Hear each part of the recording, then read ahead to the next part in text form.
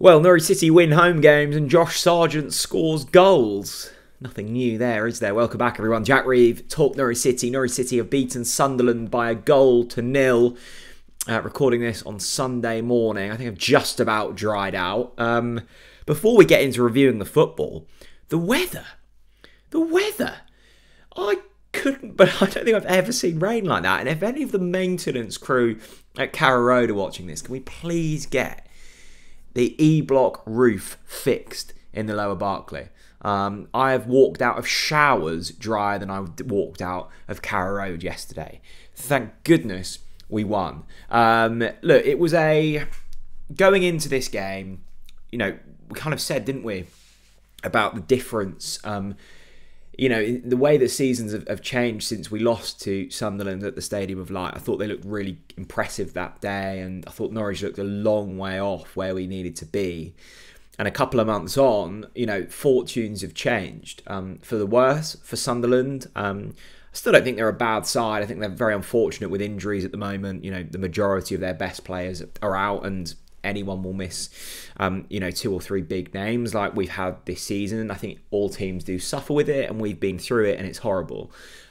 So that's an issue. I think they can probably wave goodbye to any top 6 chances now, and that's surprising because I thought a couple of months ago that they would probably, had a real good shout for top 6. They're now 8 points behind us, 9 points behind Hull. That's a lot of ground to make up at this time of season, particularly with both ourselves and Hull going at a fairly decent points per game. So this felt like a game that we needed to be winning. There has been pressure heaped on our home performances because of our away form. Our away form for the entire of this season hasn't been good enough.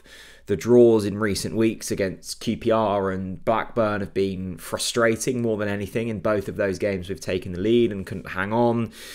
And the mentality around those away performances feel a little bit different, feel a little bit more negative. And look, home compared to away, there will be differences. It feels like a real contrast in what we're seeing at the moment. So this was a game that we needed to win. The March games look kind, and there is a real opportunity here to put together a serious run of form to try and sneak into that top 6. Hull drew yesterday. It means we're now only a point behind. Again, I've said this multiple times, but if I look at us compared to the other playoff contenders, I think our run-in is probably the nicest. There are a couple of tricky games in there. Ipswich, Leicester, although Leicester are screwing things up at the moment. But this fixture list in March feels really kind, and this is a great way to start it. There are a couple of changes. Obviously, Onel Hernandez is injured, which is a real shame. Christian Fasnacht started out on the right. The team that Wagner went with was the team that I would have picked. Hanley and Gibson at the back. Yanulis, Stacey, McLean, who apparently nearly didn't make the squad. He was unable to walk on Thursday, didn't train on Friday. And Wagner said that, one of his rules is if you don't train on the Friday, you basically don't play. He made an exception with Kenny McLean, and he has played every single minute of football for Norwich this season in a varied positions, and he's looked brilliant wherever he's been played. I think if we were to make the vote for Player of the Season now, Kenny McLean would get it for Norwich City. He's been brilliant, and he's orchestrated so much of the good stuff that we've done and stood up and was counted when things weren't going so well. So team was good. Look, the first half was scrappy, and without sounding, I think it was Ty on Arsenal Fan TV, wasn't it, when he made the excuse that the rain used to affect Arsenal.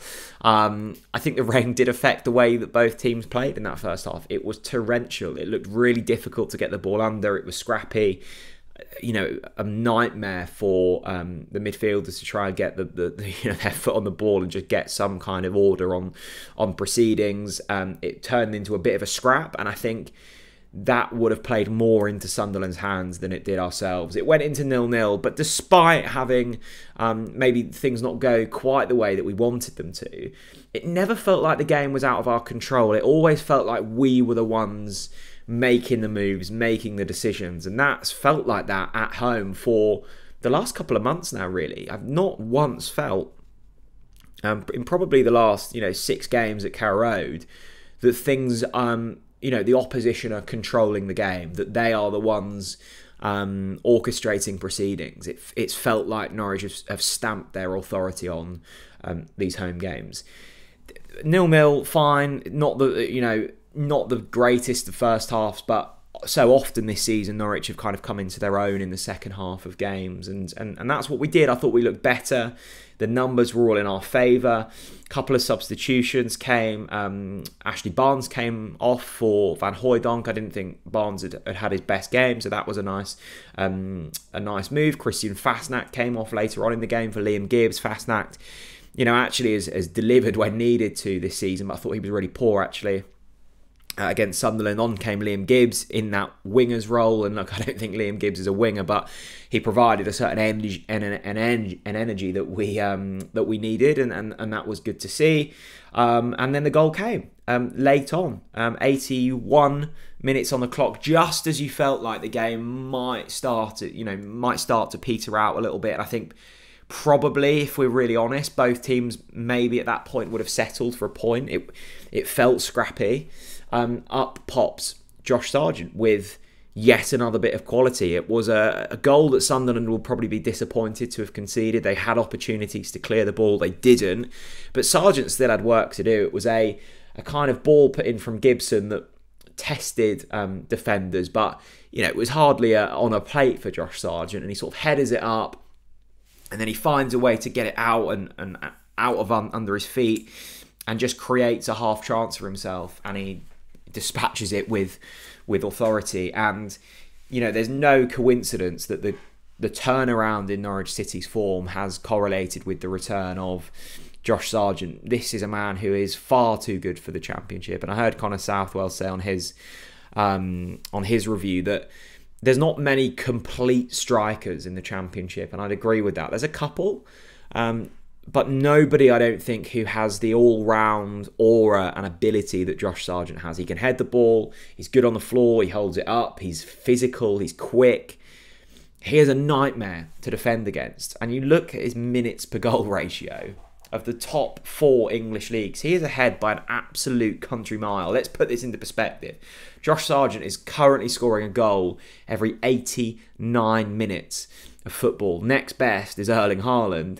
He's scoring a goal every 103 minutes.